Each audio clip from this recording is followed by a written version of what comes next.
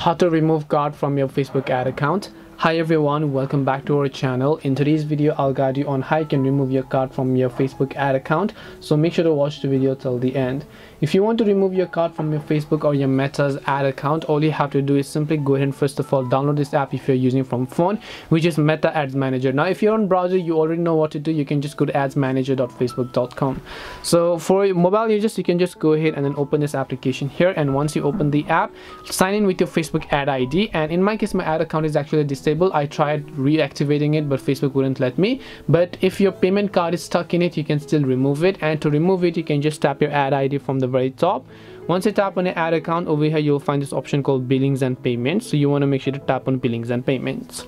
And when you go to billings and payments, on the next specific page, you're going to see your prepaid funds, and then under it you'll be able to find your ad credits, and then under it again you'll be able to find your payment method. So all you need to do is just make sure to go ahead and then actually add your payment method in this case. So here you can see it says you haven't added any payment methods. You simply want to make sure to add that, and then your payment method will be successfully added. So this way I can go ahead and then simply remove my card from my Facebook ad account. Hope this video was very helpful to you guys, and if it did help you, then make sure to leave a like and subscribe to our channel.